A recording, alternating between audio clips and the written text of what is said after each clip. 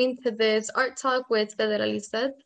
I'm Sara Guzman. I'm a third year here at UCSD, and I'm one of the Joy de la Cruz Art and Activism interns at the Cross Cultural Center. Before we start off, I'm going to start off with the land acknowledgement. The UC San Diego community holds great respect for the land and the original people of the area where our campus is located. The university was built on the unceded territory of the Kumeyaay Nation. Today, the Kumeyaay people continue to maintain their political sovereignty and cultural traditions as vital members of the San Diego community. We are honored to share this space with them, and we thank them for their stewardship. This was adapted from the UCSD Intertribal Resource Center, and I really recommend that y'all look into whose land you're currently occupying. A little about Fedella. She is a queer Nicaraguan and Italian film photographer that was raised here in SD. Fedella offers a unique perspective to the livelihood that radiates within this community. Her photography comes with the intention to tell a story and above all, celebrate the hustle of life. That's her Instagram and her website, which we'll show again later on in the presentation in case you want to check out her work. And I'll pass it on to Fedella. Hi guys, I wanted to thank you guys for joining. This is a very exciting thing for me, and I hope that you guys are pleased with what I have to share. I'm gonna share my screen now. Thank you, Sarah, for the land acknowledgement and the introduction. One second. Let's get up here.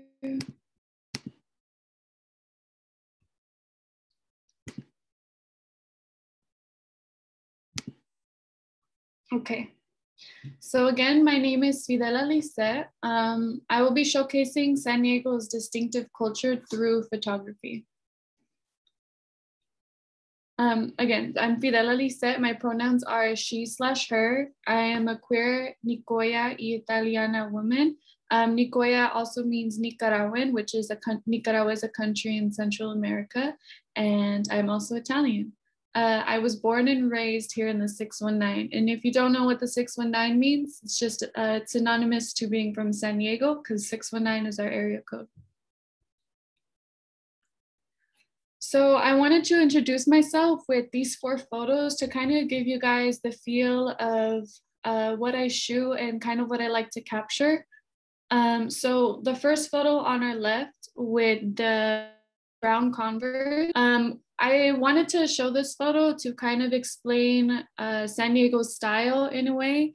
I feel I was raised with the shoe itself, a high top Converse being a significant mark in our style.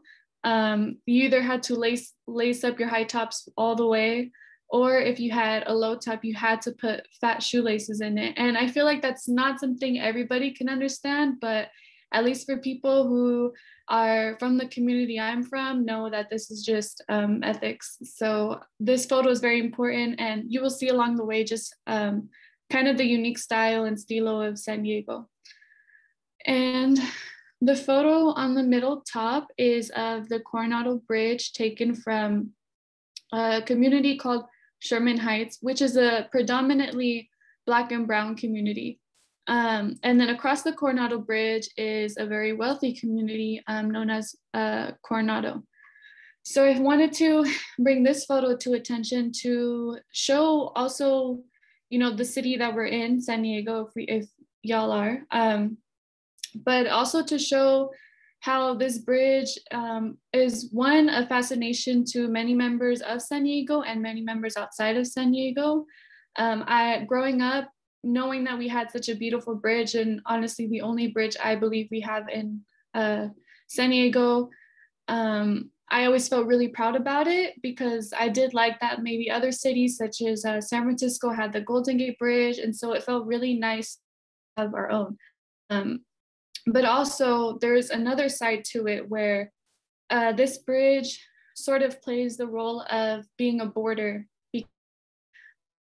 It's from the mainland to this man-made land of Coronado. And not only does it do that, but it also separates the poor community from the wealthier community.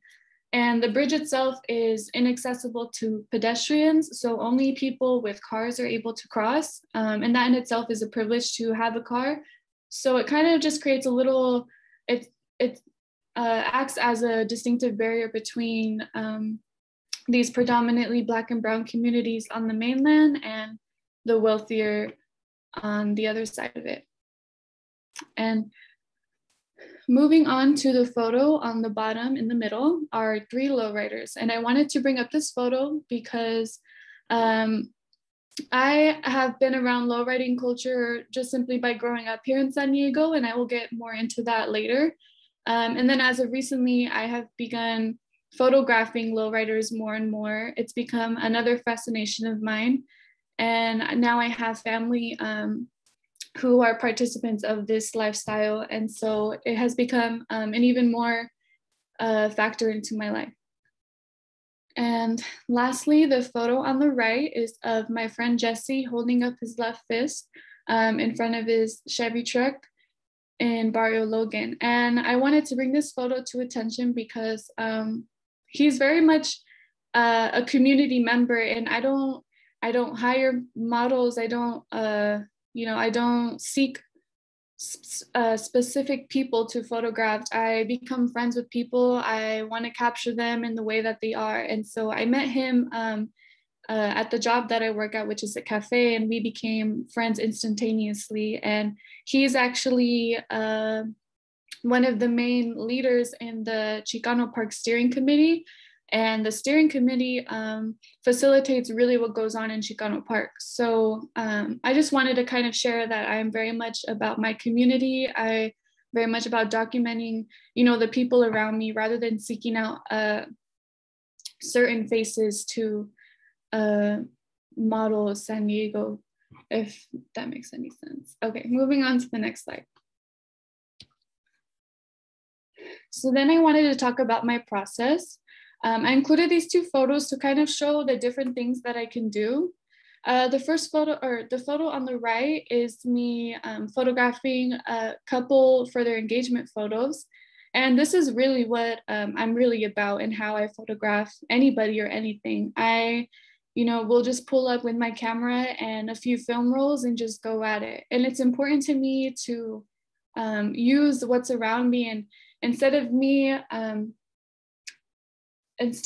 controlling the environment around me, I like it to kind of force me to become accustomed to it. So like here on this land, I had to figure out how the land works and, what was comfortable for the couple and for us, and where we could shoot rather than manipulating it.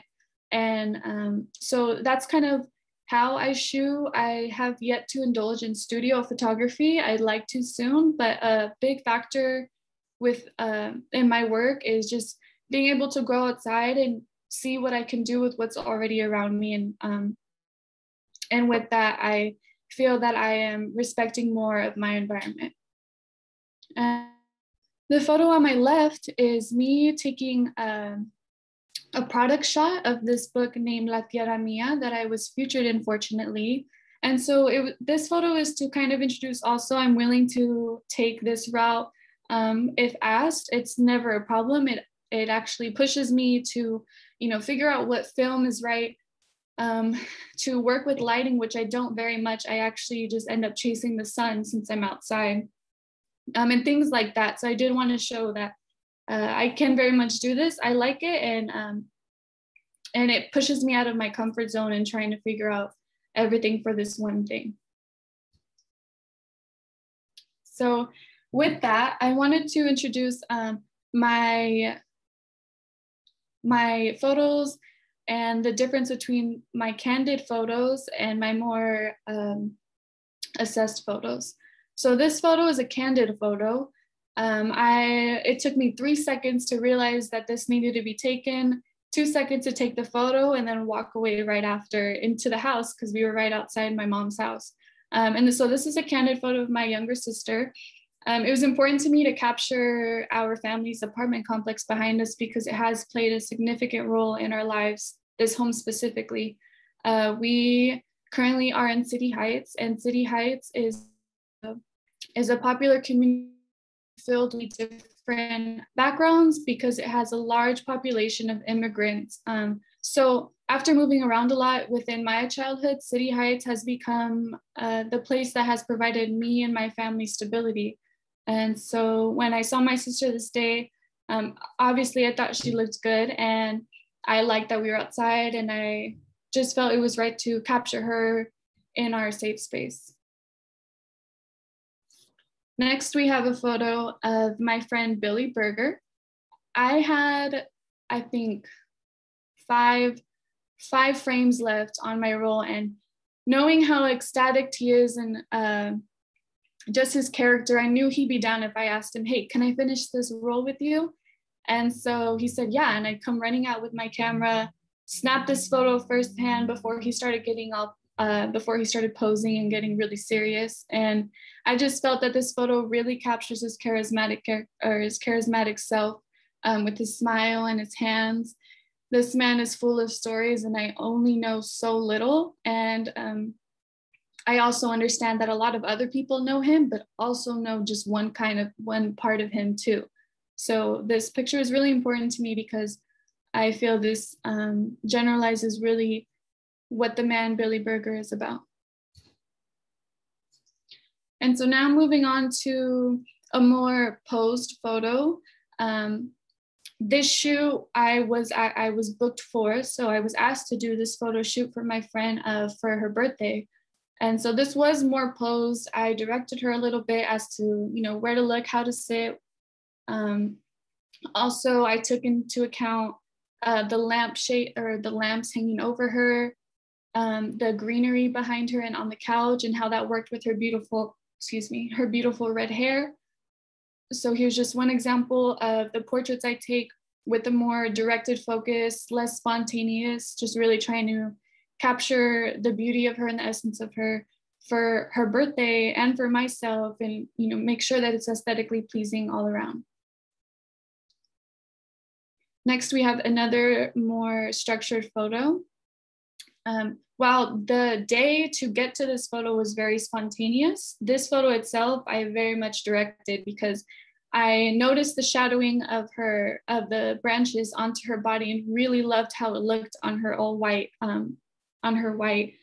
dressing and her skin, her bare skin. So that was definitely put into place. What also was important to me was the little tiny dot, if you can notice, between her face and her arm, and that is the moon, and I have an admiration for the moon.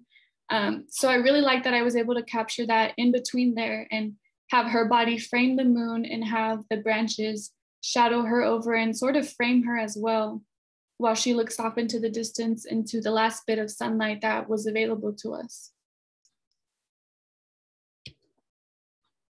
And then here's another posed photo. This photo is interesting to me because while it is posed, and this was also a shoot I was booked for, we still got vital elements of San Diego and what it's about. And, growing up for me, like the liquor store was like equivalent to going to the amusement park. If my mom or Tia handed me $5 to make it work with me and my cousins, we were super excited, and we would go to the liquor store and try as hard as we can to get everybody something, and it was like the best time. So it's important to me to have V&D Market behind us because it kind of like illustrates just how important these liquor stores meant and how important they are to the community for everyday things that we need. While also the street sign, Samson and Ocean View, is a very popular street corner. It has very old buildings and an old laundromat that's significant to Barrio Logan's community, which I thought was important to recognize. And yeah, move forward to the next. So now I wanted to talk about where I started, because it is very important to recognize that the beginning of anything is probably rough until you continue and you learn and you talk to people and you just keep trying. But in the beginning, there was battery acid. And I say that because the first camera that I picked up was from a thrift store. and I knew nothing. I just knew that 35mm film existed, and I liked taking photos, and I saw the camera and was like, let me just get it and, you know, figure it out. And so I bought and I took it immediately after to a camera store, and they explained to me that the camera I just bought for $45 was not able to function because it was covered in battery acid. So that was a huge learning lesson, but how was I supposed to know? I had no idea what battery acid even looked like on a camera. I had no idea what I even like just invested in, but I kept investing. So I ended up buying a new body for that camera. I kept the lens and I just started. And so I learned how to wind film in, they taught me there, and I just went for it. But what I didn't know yet was, you know, how to control my shutter speed and aperture and what ISO meant for film. I just popped the film in and took a photo and felt I was doing something great, which I was, because I wouldn't be here if I wasn't doing something great. But these two photos, excuse me, are very overexposed photos. They definitely could have been done better, but either way, they remind me of just where I started and, you know, how much I really wanted to do this. And I have a strong adoration for these photos. So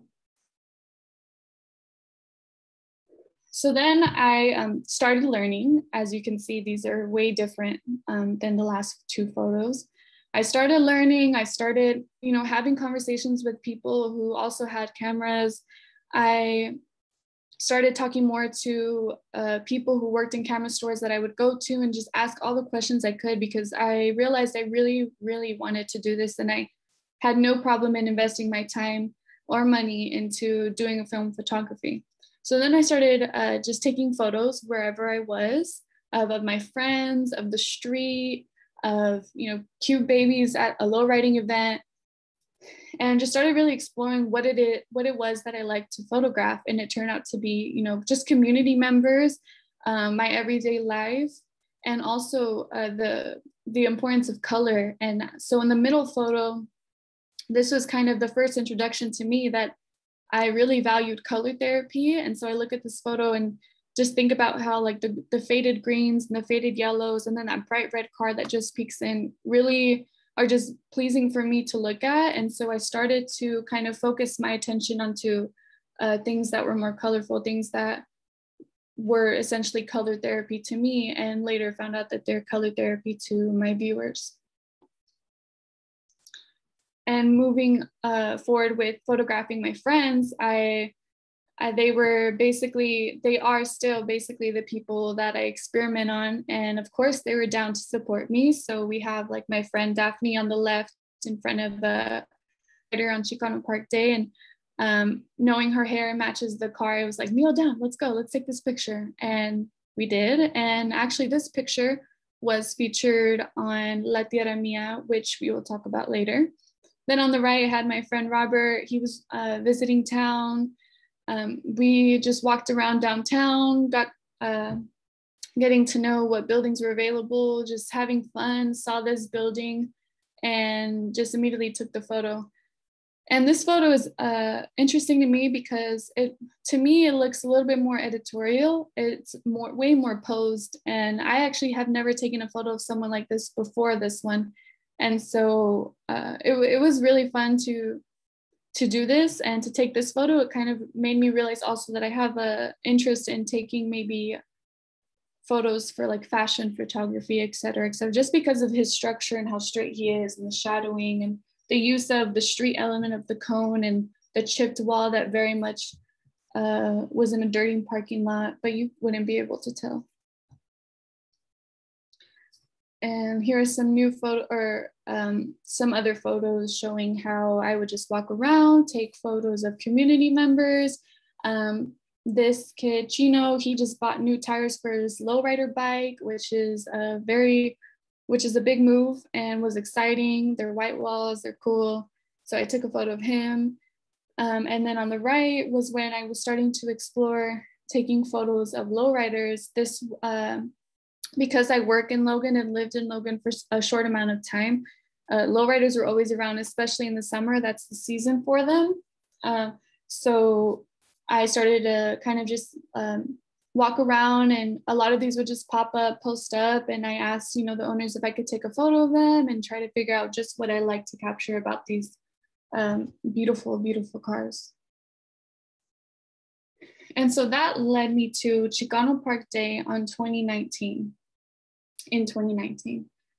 And I have to say that this Chicano Park Day is one of the most important Chicano Park Days, because nobody knew that this would be the last one.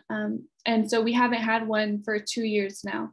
And Chicano Park Day in San Diego is a main holiday, at least for the Latino and Black community.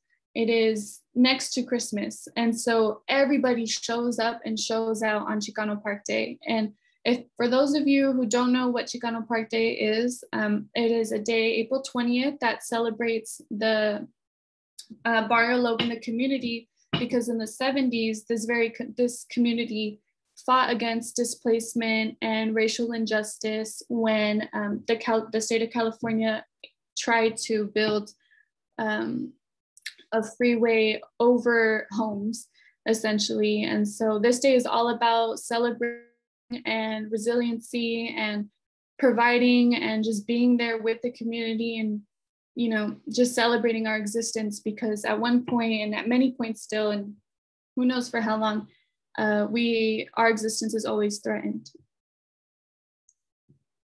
And so this is when I started to get more comfortable with shooting, because I would ask random people if I could take photos of them or their super cute baby who was adorned with these conchas hanging and her bows and this beautiful carriage. So this is when I got really comfortable. And also behind her is a woman in a beautiful gown in a flower headdress. And then there's a mural framing them on. So I thought this was an important photo to just show kind of how celebrative Mexican culture is here in San Diego, and how Chicano Park Day really just lets brown people be exactly who they are and celebrate their culture without fearing harm.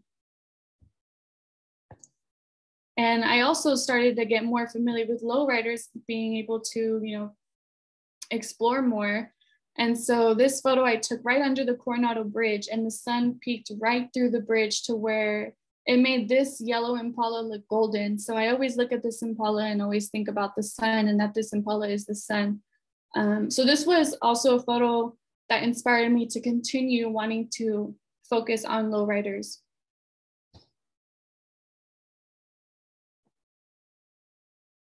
And then we have this photo of a couple. I was just walking through the park looking at all the booths and saw this couple shopping, minding their business, but I thought they looked so cool to me. A lot of people in Chicano Park Day dress up or don't, but this couple just really stood out to me. And so I nervously went behind them and tapped on their shoulder and asked if I could take a photo of them. And they said yes. And so I took this photo, and to this day, it's just a beautiful photo to look at for me. And, it makes me miss, obviously, what Chicano Park Day was, and just who would come out, and, the beauty of all the people and all the brown and Black faces that we would see. And that photo is actually behind me, but we'll talk about later why that photo is behind me. And so more into lowriding culture, there was an end of summer cruise in August of 2019. And this was also one of the last lowriding events, because like I said, lowrider culture, or the lowriding season essentially is in the summer. When winter hits, that's when everybody starts working on their cars, and then spring hits and we start getting back into it. So this was the end of summer cruise at the Embarcadero. And these photos show more of mural work on lowriders, and I wanted to bring these to attention because lowriding culture is not only about pretty cars, cool colors, all those things, but it is a lot about preserving stories and storytelling, and religious iconography. We can see that there's like a Quetzalcoatl on the bottom, or the skull, a woman. So it's all about paying attention to detail. that add to the influences of Mexican culture. And so this photo on the left shows that as well.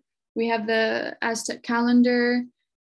We have a baby adorned in traditional wear and almost a statue, a little bit cut off on the right of her.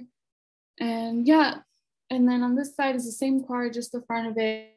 I get the idea of like how quote unquote average this card looked. And if you look deeper into it, you see that there is a narrative within that card. And also, it's important to me to document the people that are there. And while Chicanismo and low-riding culture is, originally started by Black people and is still influenced by Black culture 100%. In San Diego, there is more of a Mexican presence within that culture, a Chicano presence within that culture. But also there is still Central American presence here too. So the photo on the left is a tattoo saying pinolero. And so pinolero is a slang term for Nicaraguan. So just kind of to show visibility for Central Americans and anybody else who's in low-riding culture that, you know, it does not maybe identify as Chicano, but identifies as pinolero. And then on the right, we do have a Chicano man kneeling with the car. And then lastly, this photo is also from the event in front of downtown, aligned with the two buildings. And this is just to remind us that this is in San Diego and this exists. And if you haven't, you know, come on, the end of summer cruise will also happen this year at the same place. So keep a lookout.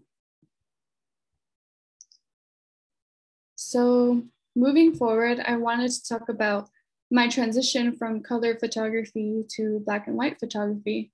And not that I don't do color photography anymore, but as soon as I indulged in black and white and learned more about it, it acted as a different way to preserve life. It just becomes suddenly much more ancient and much more sacred than color. It's just my. So because I enjoy taking portraits, taking them in black and white just changed the game for me. Again, it feels sacred. It feels like these photos are words written in a book. Like I'm looking at this photo on the left and it's a woman holding a gun on her lap and someone playing the guitar behind her, possibly singing, and you know, her beautiful profile just looking off into the distance. It makes you draw conclusions as to maybe what she's thinking, what's going on, you know, the essence of her beauty, her gown, the poncho, the hands, like everything about it. I feel like black and white photography really, the contrast between black and white really highlights the more important details in people's faces and their presentation, which I really value and respect.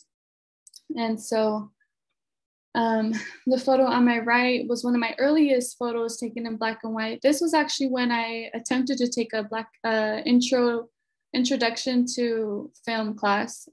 This was 2 months before COVID, so I did finish the class, but it made me really pay attention to detail. I had to really learn what I wanted the sun to highlight on, say, my friend's face and the dog's face. And so I really like that the sun goes directly across the boy's eyes and the dog's eyes and leaves kind of everything else up to darkness. And also that they are both looking the same way, again, leaves you to think like what's going on, or, you know, what is the context?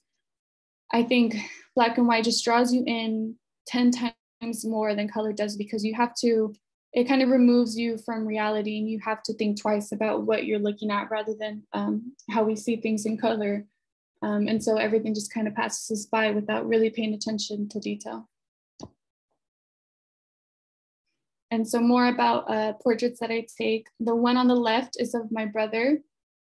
And so this is also taken in my family's apartment complex. This is on his birthday. And I just got him that poncho for his birthday. And so I was like, put it on, I gotta see. And he comes out and immediately the bars are blocking his face, but the bars behind us of the gate are blocking his face, but leaving that small little slither of light onto his nose. And I really liked how it looked and how all of this looked, and had to take this picture. And quite honestly, this picture would not have been the same if it weren't. I think it's might be one of my favorite photos up to date. And then on the right is a photo of a man at a car shop that I was at one time. And funny thing about him is that I went to this car shop because I lived close by and I needed something done. And I realized that I had taken a photo of his dog months before as I was taking a walk. And so I told him, I was like, hey, I have a picture of your dog. Do you want it? Do you want to see it? And he's like really confused and probably felt really weird that I had a picture of his dog. But he's like, yeah, let me see it. And so I showed him. And then he brings me to the back of the car shop, and she has her own little pen. And he introduces me to the pit bull. And I was like, oh my gosh, like this is the dog. And so anyways, it was that small act of like, we just kind of created a small little friendship for the day, because we recognized each other. It wasn't just business, it was a conversation. It was like, hey, I have a picture of your dog. This might sound weird. And then, we just kind of looked at each other more than just like, hey, I need something done with my car. I gotta go. And so that's what I really want to bring into my photography, is that I value these conversations where I can come up to somebody and get to know them at least for 3 seconds, get to know their dog for 4 seconds. And, before I take the picture, because I'd rather do that than just invade somebody's, privacy or again, just walk by each other. So I asked him if I could take a photo of him in front of this truck. I have a big fascination for Chevy trucks. And so he let me, and I took this photo. And so this photo has become a very important photo to me because of what was behind it. And then also more into candid photography, and then putting that together, bridging that with black and white, then you just get a beautiful movie in one picture.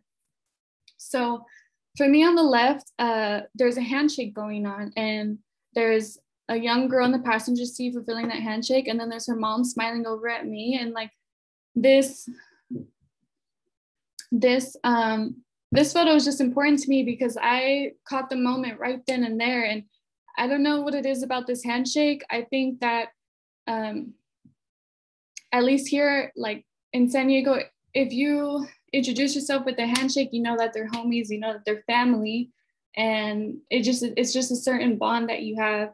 And while this role specifically, I think I did not shoot well, because it, as the artist, you look at your art and you're like, this is wrong. But this photo I will always love, and really presented itself well.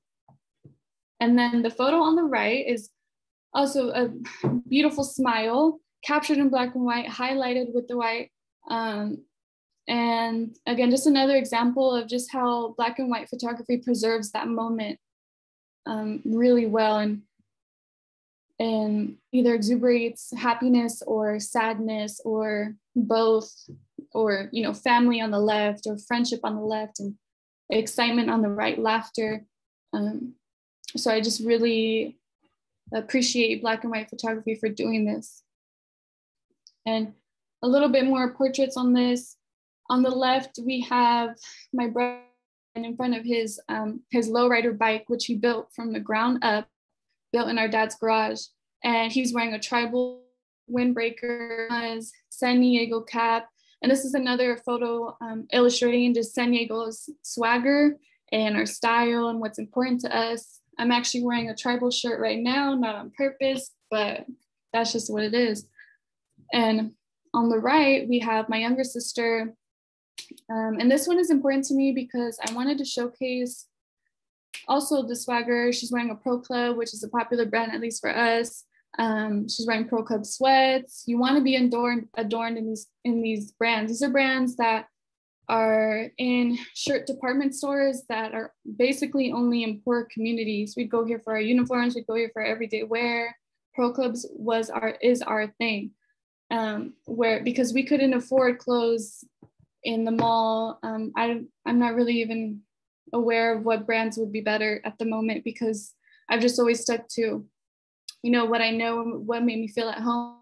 To these places like FamMart or Price Breakers. If any of you guys recognize Mario's, going there with my family, you know, being super excited over a crispy Pro Club or some new Dickies, et cetera, et cetera.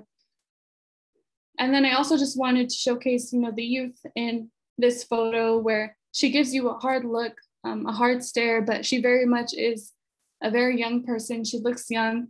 And so kind of just to show how a lot of us here in San Diego are built and how we're grown to be strong, to be headstrong, to, you know, be brave and hold our heads high no matter what, no matter how small we are. And again, just kind of like coinciding with the hustle of life that we've been accustomed to here. And so black and white photography also details really well with these elements. So on the left, we have a saguaro cactus. Obviously, a saguaro cactus is not, are not from San Diego. This was taken in Arizona. But I really, really love this photo because it shows the cactus as sort of godly. It's the god in this photo. It's towering over me, over the camera. The moon is so small next to it. And so, again, with the last bit of sunlight, I was able to capture this cactus in its most powerful moment, I think. And then on the right, we have the interior of a lowrider with the chandelier, which is something really cool. I haven't seen something like that until this. But also what was important to me capturing it is, so we have the chandelier, but in the sunroof is a palm tree framed. And I just really liked how those two elements came together and looked. And then like the lowrider in the corner, just the essence of this whole photo I really enjoyed. And so a very important aspect of my photography is also kind of always insinuating a message and sort of implementing. I am a political person and I like to implement that as much as I can in my photo.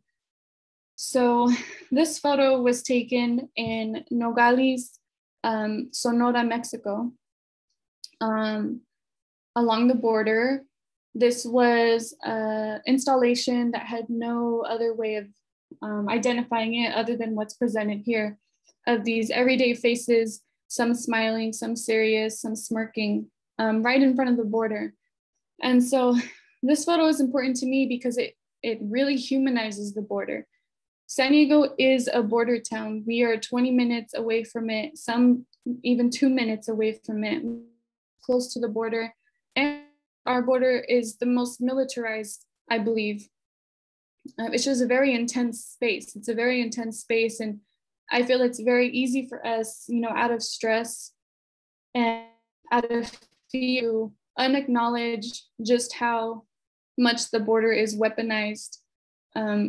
Even being 20 minutes away, I think, at least for myself, I can take accountability for maybe not thinking so much of what this border does to families on a daily basis. And it's important for me to be aware of what it does. And so when I saw this, you know, just these human faces, these were, it looked like they were like clay was placed on these people's faces. And it just makes it more real. Just the border isn't just a wall. It displaces families. It separates people from feeling emotion, from knowing how to survive or from surviving. It plays a much bigger role than I think we have learned to normalize. If that makes sense. So I started focusing a lot on this because I do not cross often. I don't have family, or I don't have any sort of reasons to be in Mexico so often, but I know a lot of people that do. And it is a struggle to either cross every day, or maybe not to be able to cross one day, and you miss school, you miss out on an important opportunity to thrive because of this, this weapon. So I just wanted to kind of show what it's like. So the photo On the left is me on the US side, and you can't even get, 5 feet within the border wall at this point, and it's barbed wired up completely. It's just really impossible to, even get close to it. And then we have the photo on the top, in the middle on the top, and I'm back on the Mexico side, and it just shows the difference of, there's no barbed wire there, just a canyon, and anybody can climb up. You can't see in this picture, but there was a lot of graffiti and mural paintings on this border, calling for help, or, just trying to really make this ugly thing a beautiful thing. And on the bottom, we just have a little bit more of like what's around the border. What stuck out to me here is no más muerte, because like I said, the border is a weapon and it does kill.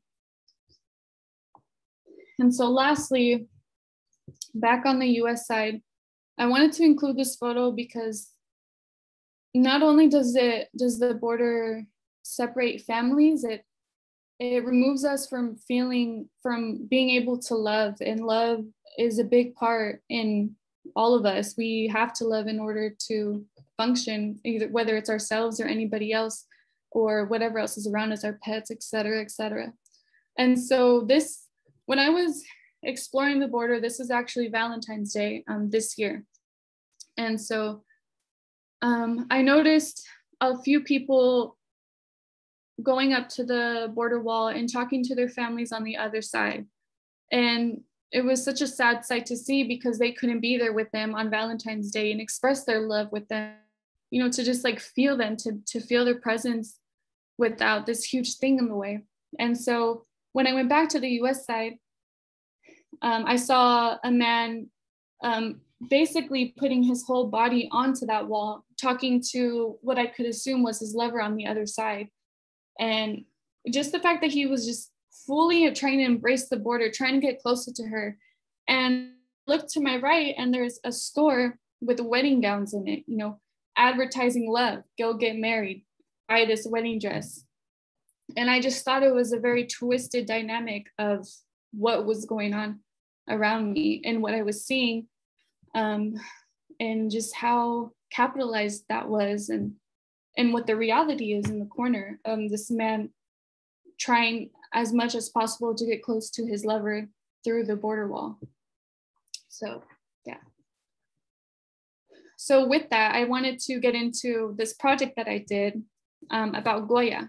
For those of you that don't know, Goya is a food brand that is typically found in Latino markets. It sells products that you wouldn't find in a typical US American grocery store, because Mexican, Central and South American cuisine is not always available here in the States, but Goya was able to do that for us. But Goya has not been a nice corporation to the very community it represents. So I made this project titled, If It's Goya, It Has to Be Mierda.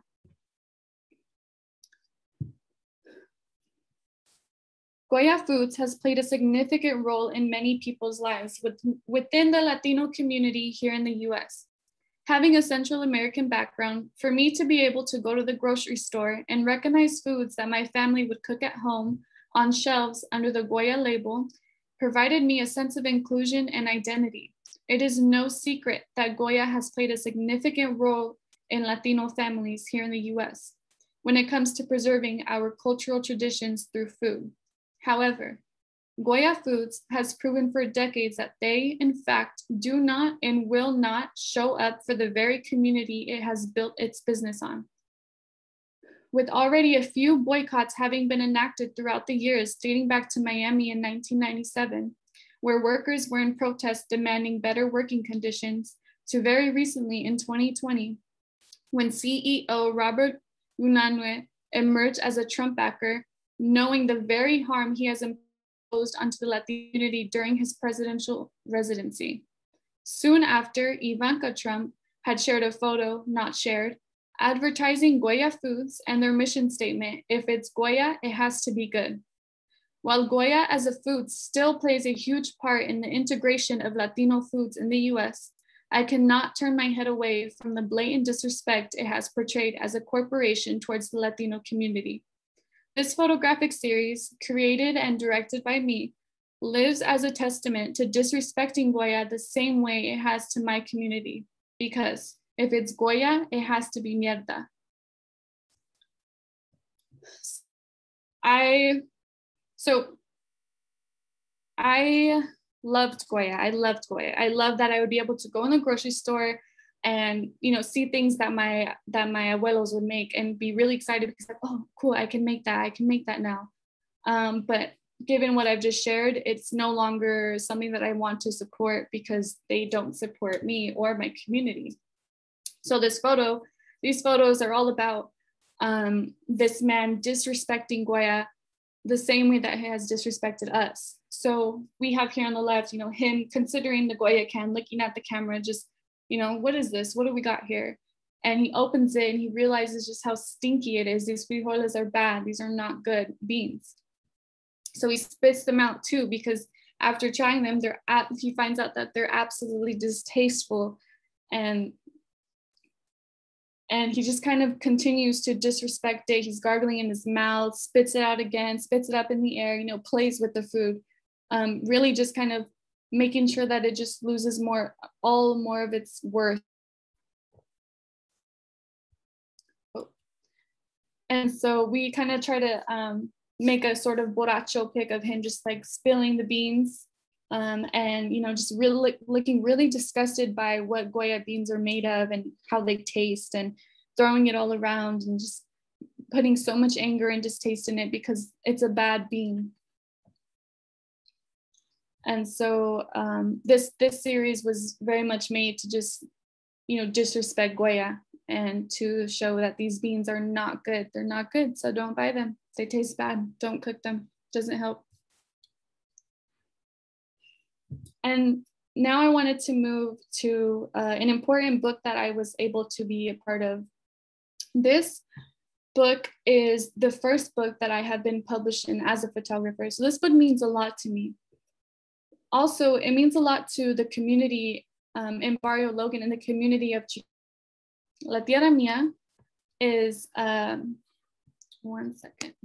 La Tierra Mía is a Chicano park story that catalogs a collection of memories through photos and notes from contributors who have shared a connection to the park for over the past 50 years. Hopefully, through these shared artifacts, we can start to formulate a story of not only the past, but the maintenance of history for the future. This statement comes from Bob Dominguez, the author of La Tierra Mía and a close friend now. So La Tierra Mía is a book that was able to, you know, incorporate archive photos of Chicano Park and depict how Chicano Park was built and the revolution through that, and leads us into more contemporary setting that include my photos and 4 other great photographers' photos of Chicano Park today. And this was such a blessing to be a part of, and for the community as well. So you can purchase the first edition is sold out, but he did just release a second edition. If you'd like to know more about it, you can go to the website, latierramiabook.com, and purchase the second edition. Also, I'd like to state that a lot of the photos that I've showed y'all before about Chicano Park are included in that book, and that is also why this one is big and blown up. This is an original gallery piece that was featured in the book opening. And so lastly, if you guys would like to keep up with my work or look at more, you can find me at my website, fedellalizeth.com, or you could keep up with me on Instagram or email me if you have any questions or just anything you want to share. My email, fedellalizethphoto@gmail.com. Thank you so much for watching and allowing me to share my work. It really means a lot to me. Thank you.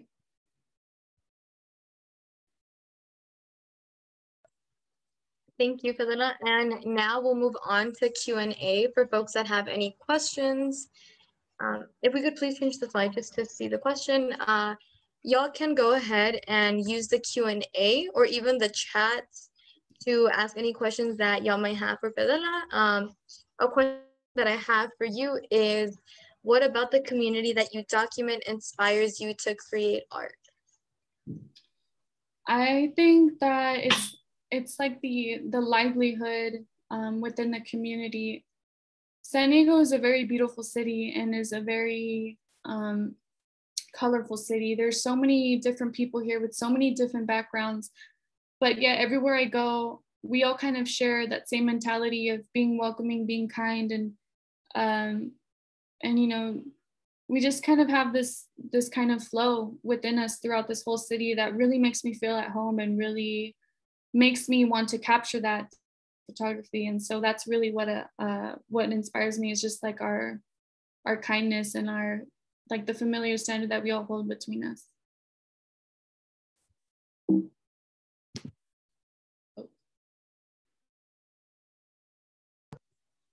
Thank you.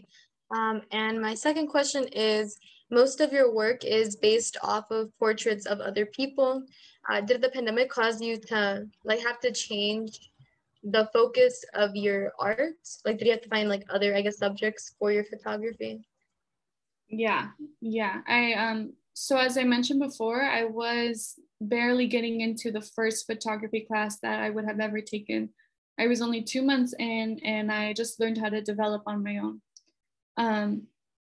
And then COVID hit, and then school became hard. And, trying to do a lab class on Zoom with film, and me having no resources around me to develop, etc., I couldn't do it. And so for a while, I just didn't do it because not even the photo stores were open to even develop film if I wanted to shoot. So it was very hard because it was something that I loved to do. And I did stop for a little bit, but a few weeks in, I would say, I just started to really think about what I could do at this moment, and so I started to drive around my city, and I started to actually take photos through the car window. And I did that a lot. I would just pull up and just stay in my car, be safe, but just take photos of University Avenue, a popular street in San Diego. And I did a whole series on it actually, and people really enjoyed it. And I just, I stuck to that, and I really liked it. And it also challenged me to, since I was at home, it challenged me to focus more on at home and to appreciate it more, because I feel that before COVID, I really was not appreciating my home as much. I was always out, at school or at work, and, I'm never trying to be home, but we were forced to be home. I had to become more comfortable with that. And a big part of why I wasn't is because, again, it was an apartment. I grew up in apartments. I don't really like to be in small spaces. I like to be out. I like to explore as much as I can.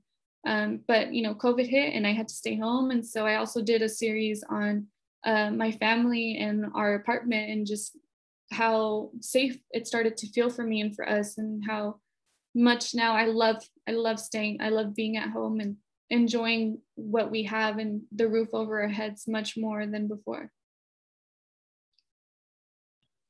It definitely also made me appreciate being at home a lot more too. And my last question before we get started on the Q&A, from the audience, is, why is it so important for you for projects like Mi Tierra Mia to exist? It's important in any way to document our present moment. It's important for us to, archive as much as we can, as much history as we can. We are fed predominantly American history that is from a white man's perspective. And so La Tierra Mia gives us that insight of a world away from the white man, a world against the white man, a world where we were fighting against him, and what our history means, and what we went through, not what the textbook says. Or even if there is a textbook entry on Chicano Park, that's not, it's just really important for us to make sure that what we've been through and what we see is on the front page rather than not on any pages. So that's why La Tierra Mia is very important to have existed, because it shows people, it teaches people, or it reminds people of just how resilient Black and Brown and Indigenous people are, how much we have fought for.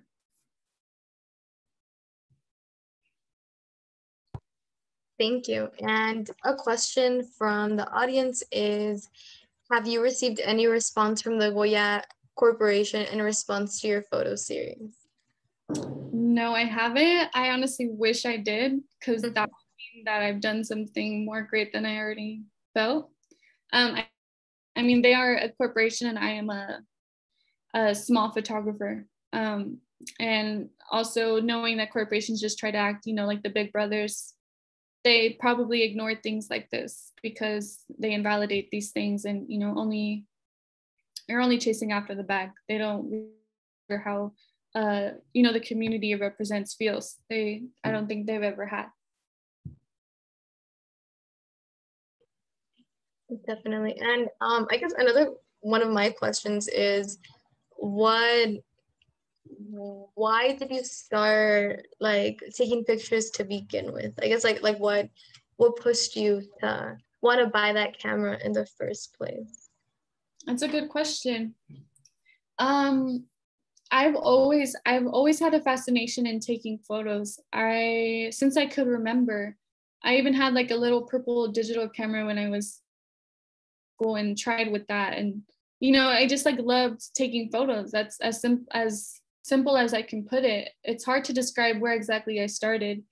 And then also, I'm 21 years old. I grew up in a time where there wasn't any way to share your photos every second of the day. And then all of a sudden you could do that. So then as I grew older, I had access to that. And so that also influenced me a lot. I'm not going to deny it, just always wanting to take a photo of what was around me. But what was really important to me is being personal with my photos. And so I didn't feel that way, with just a phone device. I felt more like that with a camera in hand. So I did have a beginner's Canon. It was gifted to me for Christmas one year when I was younger. Tried that out, and yeah, just always had liking it. And when I saw that at the store, about 17 or 18, I was making my own money, and I was like, well, let's go for it. Let's figure it out.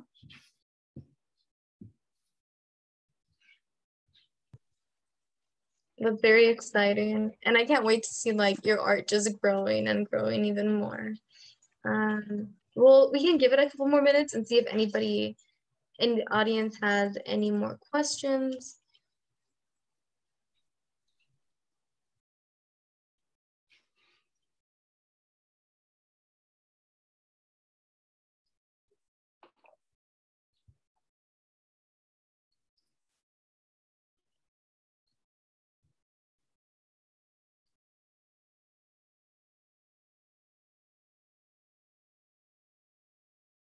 I have a question. It says, are there spaces/places you'd like to document outside of San Diego?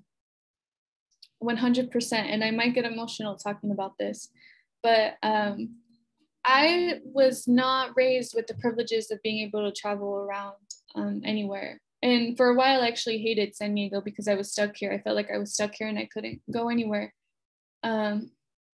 And so I do really want to document places outside of San Diego. I want to document specifically countries in Central America and South America. Given that I'm Central American, I have a strong resonation with our culture, and I would love to document just really what goes on there. And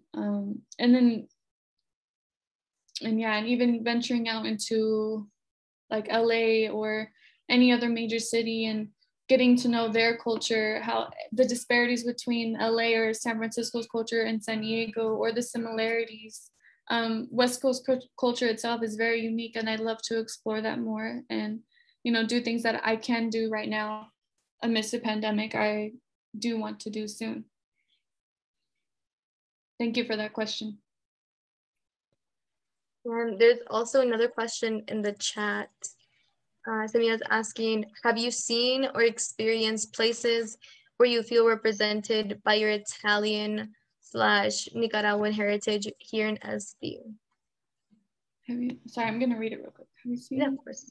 Places? I haven't felt that so for my Italian heritage, I haven't felt that it's been represented as I enjoy. And I say that because if you're from San Diego, you must be aware of Little Italy, which is supposed to be the Italian town of San Diego. At this point, it's much bourgeois. It's very much high-end Italian restaurants and catering to tourists. So it's not at all, for the Italian community here. But when I was little and when I was growing up and where my mom grew up, Little Italy was a ghetto, and it was full of Italian and Mexican immigrants. And so that's where I felt the representation and where I felt included, because a lot of us worked alongside with each other, with our neighbors, and we knew people down the streets. And I have a best friend today who our families know each other, and we didn't meet through our families, we met at school. And now there's all these stories of, when so-and-so used to run the street and the other one used to break dance, and just all these things. So that's where I really felt where the Italian community was. It's not so much like that anymore, unfortunately. It's a lot have been displaced, including my family, poor Italian family. So now we're all kind of spread out. But I hope to, but within, my family and even my best friends, we're able to kind of still keep that that feeling of inclusiveness between each other. So that's really nice. And for my Nicaraguan heritage, there is very little Central American visibility in San Diego, and it's rather unfortunate. I think, though, it has a lot to do with obviously being only 20 minutes from Mexico. There's a much more bigger population of Mexicans here than Central Americans. Or there might be a certain population that I don't know about, because Central Americans don't often feel comfortable stating that they are Central American, and that's a different discussion. But there is a certain Mexican hegemony with their attitudes towards Central Americans. But growing up, I've never felt that I was being represented, which is why it's very important to me to showcase my Central American side with what I can, because for others, and also just never knowing where to exactly. And that's why Goya Foods was important to me, because it had Central American foods.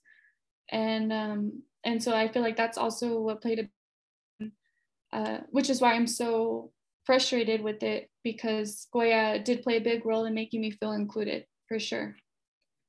Thank you for that question.